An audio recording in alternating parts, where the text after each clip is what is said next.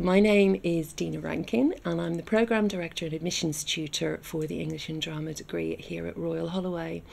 It's a joint honours degree and that's really its unique selling point. You're doing a degree that's split between two departments, the English department and the Drama department, and you will be an equal active participant in both of those departments.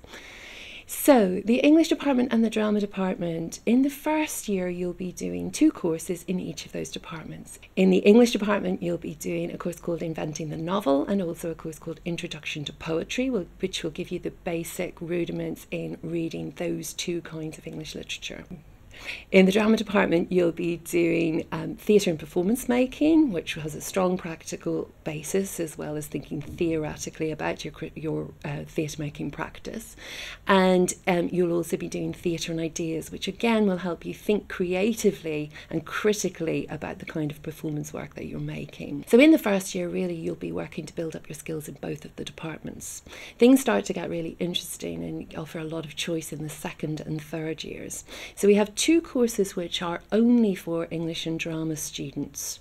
In the second year you do a course called Shakespeare Page to Stage, which is a tremendously popular course.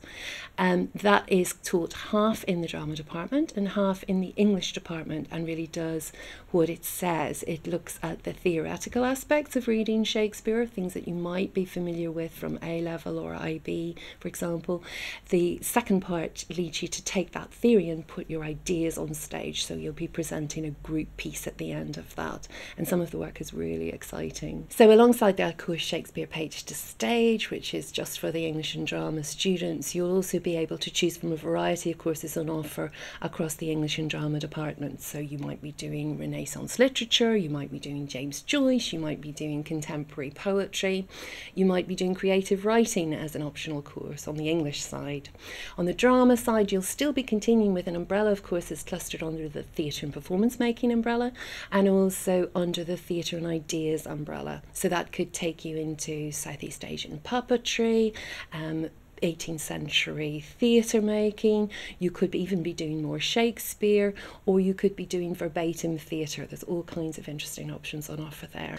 Across the 3 years in English and Drama you will be working between the two departments, and you'll have ample opportunity to follow up your own interests. So if you're interested in producing performance, there'll be lots of opportunity for that. If you find that you're getting more interested in the English aspects of text reading, close textual analysis, you'll also have plenty of opportunity to do that as well.